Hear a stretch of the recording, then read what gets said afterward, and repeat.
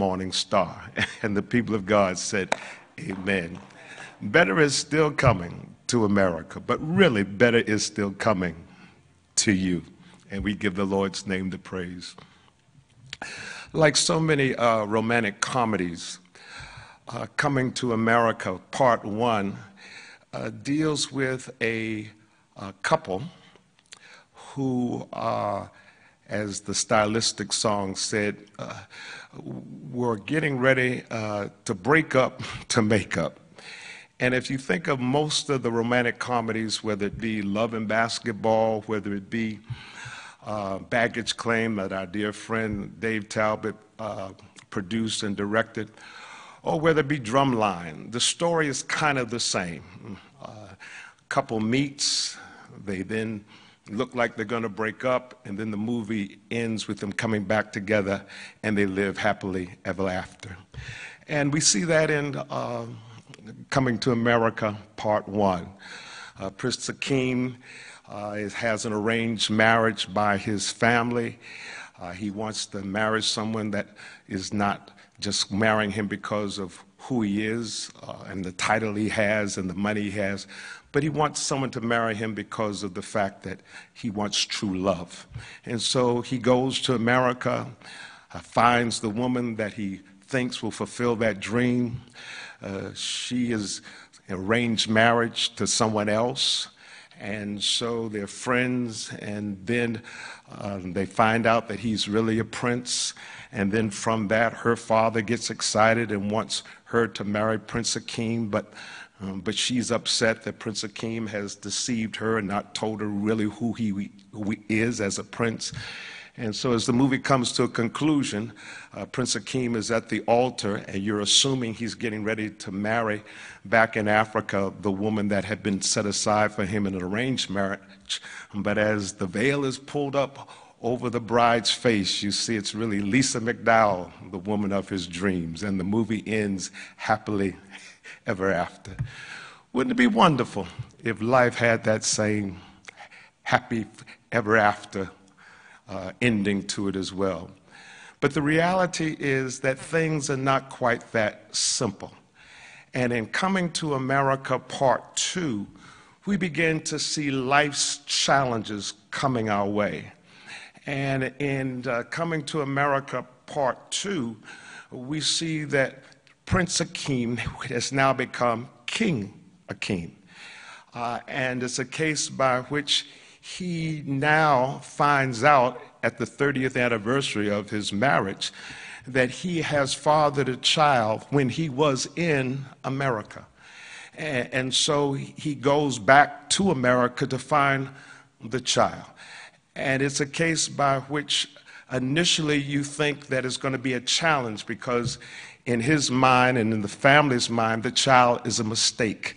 But as the movie comes along and goes along, you begin to see that they realize that the prince, and his name is Lavelle, and just as an aside, his real name is Jermaine Fowler, from Prince George's County, graduate of Northwestern High School in Hyattsville. But his son, as the movie goes on, is not a mistake. It's not an accident.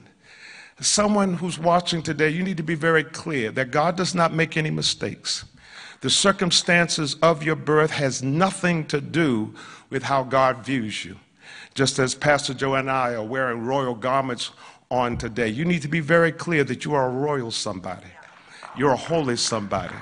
You have been taken out of darkness and brought into the marvelous light, because God wants you to know he loves you just as much as he loves any. Matter of fact, he loves you, and you have much kingliness about you as the so-called royal family in England. You are somebody unto God. And so with that, you need to walk like it. You need to talk like it. You need to live like it. Regardless of your circumstance, you are somebody. And so King Akeem comes to America, finds his son, brings him back to Africa, and much like himself, he winds up trying to have his son also become a part of an arranged marriage so there'll be peace amongst rival nations. And just like his son refuses or does not want to marry the woman that has been arranged for him.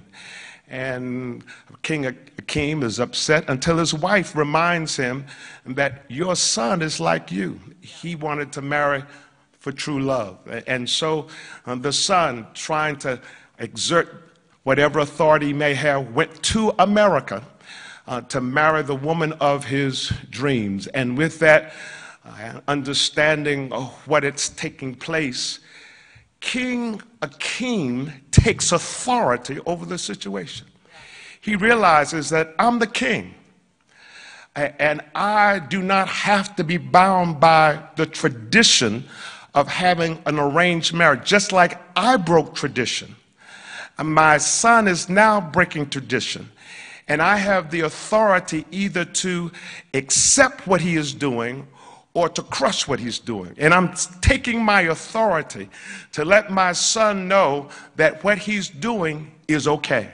So he goes to America, finds his son and the woman that he wants to marry. They come back to Africa, and from that, the story has many different storylines. It's not only the son having the opportunity to marry the woman of his dreams, but also the daughter, who really was in place all along to become the head of the nation. King Akeem breaks tradition and says, my son, who does not want to be king, I am now going to allow my daughter to become queen when I die. He took authority over the situation, broke tradition, smashed all the things that persons thought ought to take place, and from that, because he took authority over the situation, the movie ends happily ever after. During this Lenten season, in order for better to still come, not to America, but to you, you've got to take authority over the situations that are keeping you from being all that God would have you to be. The Lenten season is about exercising spiritual authority against those things that may be coming against you, from preventing you from being the royal somebody God wants you to be. And spiritual authority is just like anything else. You've got to exercise it. In 1989, I broke my ankle and was in a cast for about 8 weeks. While in the cast, obviously I could not move my foot or ankle in any way. So when I got out of the cast, the doctors called it atrophy. The muscle had lost all of its strength. So I had to go back to rehabilitation. And in the rehabilitation, it allowed me to get the strength back in my muscle, in my ankle, because I had not exercised it. Anytime you don't exercise a muscle in your body, it gets atrophy. It no longer has the strength it used to have. If you do not exercise spiritual authority in your life, exercise it. It does not have the same strength it ought to have in your life. And so many times persons just allow their own feelings, their own natural inclinations to say, I'm just going to do this because I can't control it. It can be something as simple as eating. You haven't taken authority over the fact that I'm going to eat well. I'm going to make sure that my diet is one by which I'm going to be healthy. Instead, you eat everything, anything you want to eat, anytime you want to eat it. And the consequences is you have poor health because you've not taken authority. It's a case by which, in many times in your own personal lives, you've just done what you wanted to do. You allowed your feeling and emotions to go anywhere, do with what you want to do with anybody. As we shared last week, Isley Brothers' song, it's my thing. I'm going to do what I want to do. I don't care who I sock it to. You just do what you want to do, and you've never taken authority over the fact, I'm not going there. I'm not seeing her. I'm not seeing him. I'm going to have my life built on the power of God. It's a case by which it's not just going to happen. Your natural inclinations will always overrule your spiritual inclinations. So you have to take spiritual authority over it and say, this time I am going to hold on to what God says. It's a case by which, as we look at the church in Thyatira, it's a case by which it gives them all kinds of initially wonderful accolades. John is telling the church, I see how you love, I see your faith, I see your endurance, I see your hard work, and I see that you're better now than you were before. God sees you as he has created you. God sees you as a royal somebody. God sees you as a holy somebody. God sees you as created by the Almighty. So you need to be very clear. You are loved by God. God embraces you. God wants you to know, I'm proud of you. I don't care who you are and what you've done. God still loves you, and he sees the good in you. But then he goes on to say, but I have something against you. There's this woman in the church by the name of Jezebel. She's a prophetess. So John is saying, I'm not talking about like a Diana, a god outside the church. I'm talking about someone inside of the church as a prophetess who has a following.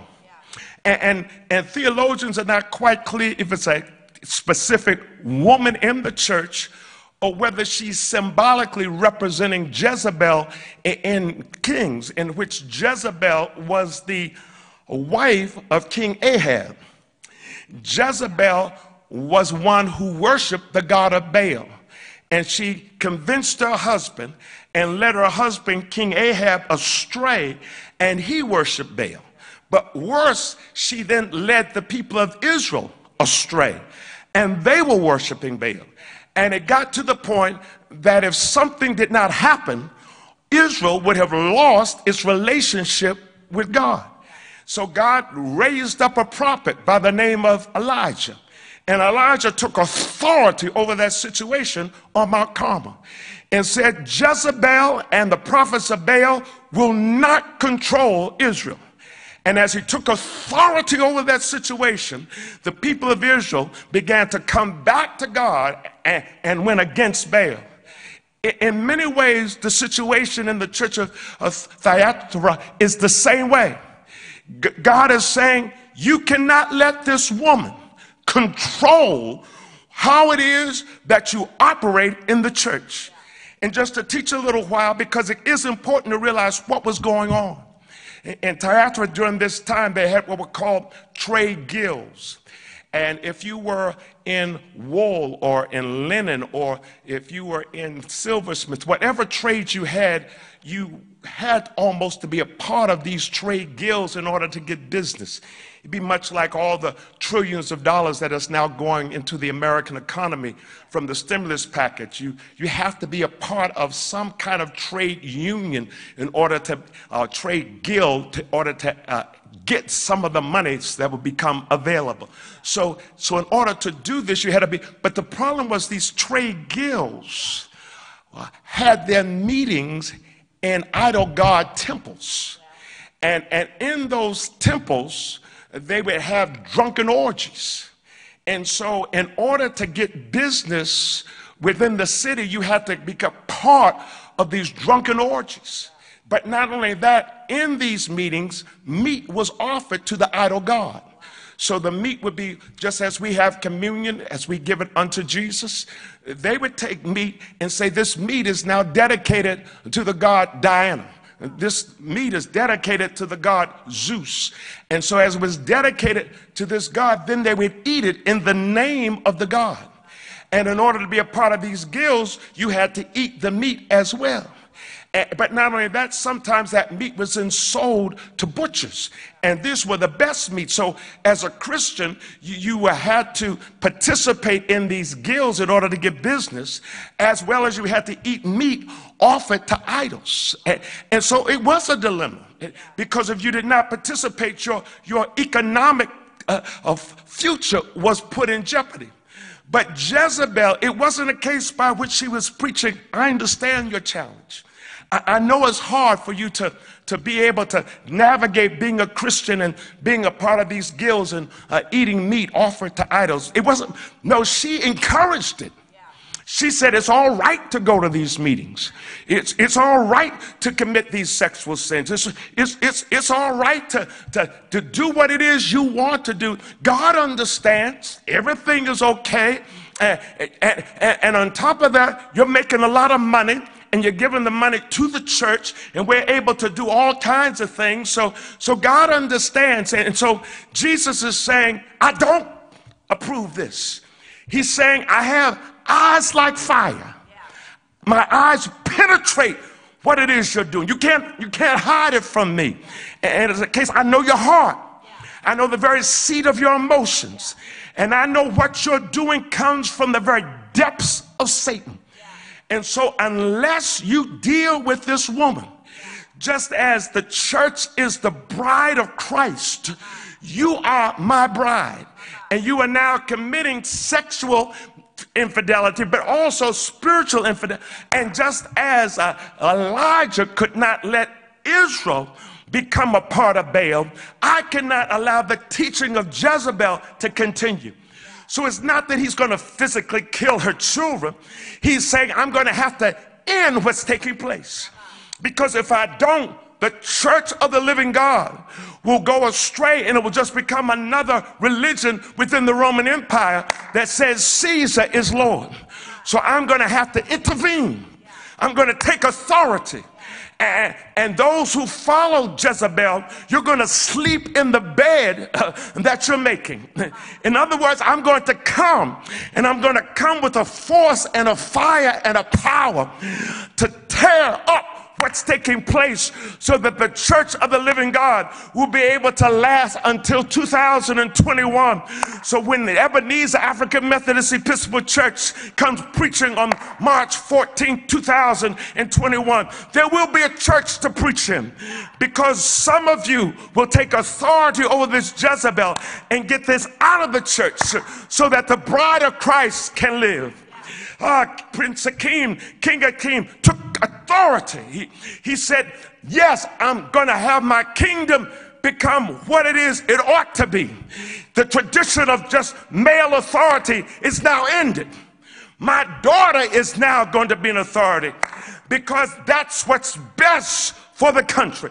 I'm taking authority. My son does not want to be he does not want, so he's going to be an ambassador to. Don't force him to be what it is he does not want to be. Talk to me, Harry and Meghan.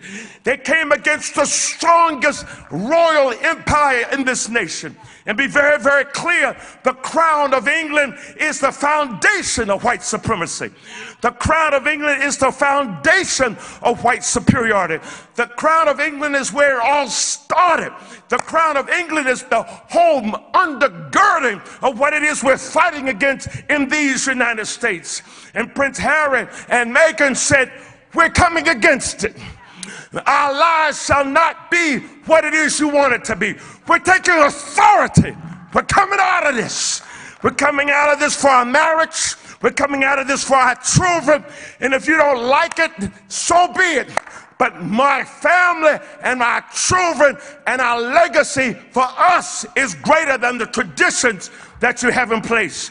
Somebody this morning, you need to take authority. Yes, it's hard. Yes, it's difficult. Yes, you'll be criticized. Yes, you'll be put down. But Jesus said, if you do it, I want you to know I'll give you authority, not just over a guild.